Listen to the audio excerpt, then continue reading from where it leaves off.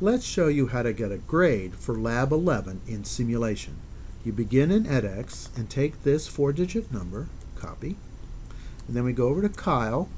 We have to make sure that we're running in simulation. Right here, I'm using the simulator with Lab 11. We build, and then we debug. Okay. And there are 3 windows that are interesting to look at while we're grading. The first is we're going to need a Texas window here so that I can push the grade button, and I can paste my number in there. Second, since this uses the UART, we're going to need a UART window here.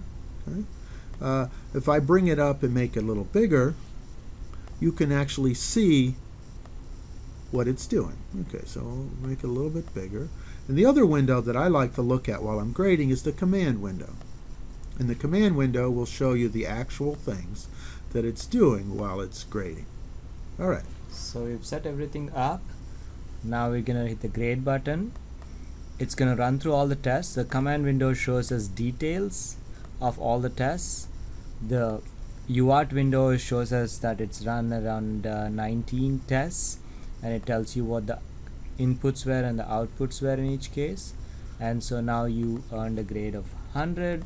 Take the ASCII code from here, go back to edX, paste it, and check, and you have your grade. All right, now you try.